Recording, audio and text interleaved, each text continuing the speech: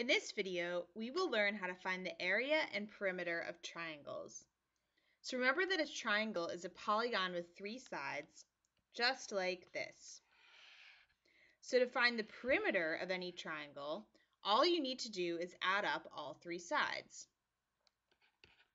because the perimeter is always the distance around a shape. So you have to know all three sides in order to figure out the perimeter in order to be able to add them all up.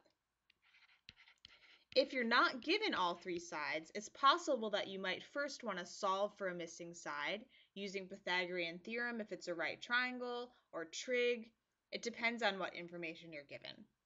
So for a triangle, the perimeter would just be all three sides added up. There's not any more formula besides that. Now for area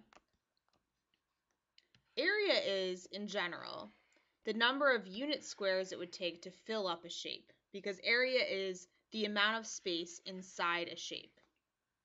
So it helps try to relate triangles to another shape that we know, and what we're going to relate it to is a rectangle. So imagine if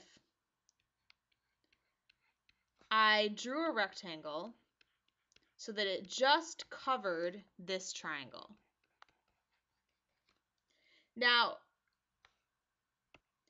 the two dimensions of this rectangle are base, which is actually the same length as the length of the base of this triangle, and height, which is actually the same distance here, the height of the triangle.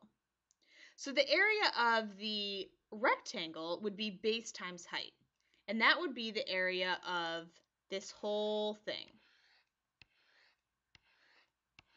So what we want to figure out is, how does the triangle relate to the rectangle? So the area of the rectangle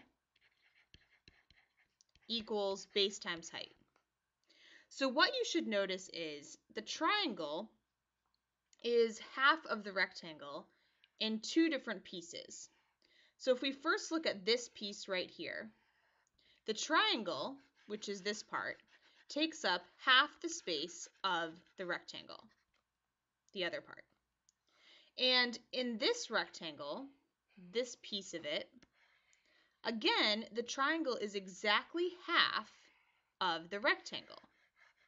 So in general, the area of any triangle will always be half the area of the rectangle, because a triangle is always half of some rectangle.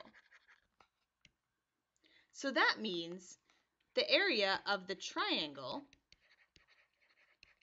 equals base times height, but then divided by 2, because the triangle takes up half the space of the rectangle. So it would be filled with half as many little unit squares as the rectangle was.